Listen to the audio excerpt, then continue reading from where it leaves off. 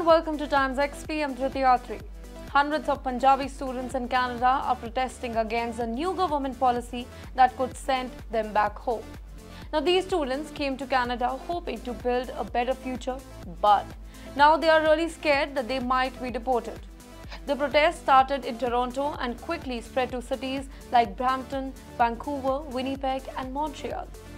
Now, the problem began when Canada introduced a policy that limits the number of international students who can stay and work after finishing their studies.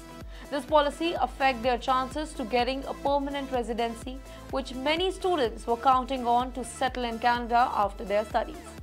Now, these students who invested a lot of time, effort, and even money into their education feels like their dreams are being crushed. They had hopes to build their lives in Canada, but now they are uncertain about their futures. So at the protest, students carried signs saying like "We deserve a future" and "Stop targeting international students." They are really angry that after doing everything by the book, like following the rules and paying their school fees, they now feel betrayed by the sudden policy change. Many students had already planned their lives staying in Canada after school, but now they don't know what's next. The students have been protesting in Brampton's Queen Street since the end of August, and even Punjabi singers like Rupinder Handa and Guru Randhawa showed up to support them. With that, many groups like 54 trade unions under Ontario Federation of Workers and Migrants and other migrant groups also joined in to show their support.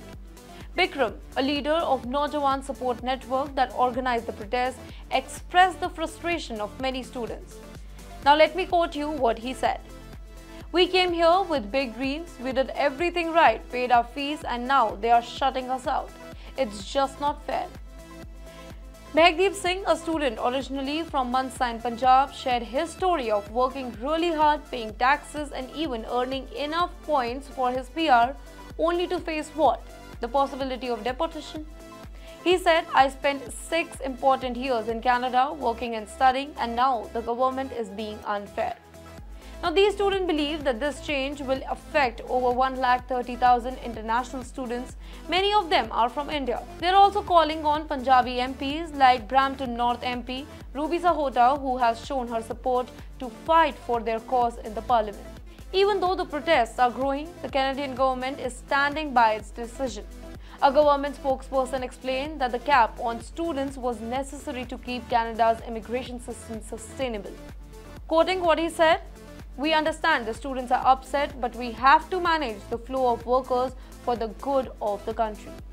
Now, despite this, the students continue to protest, hoping that their voice will be heard. We'll keep you in the loop about what's happening next, and do follow TimesXP for further updates.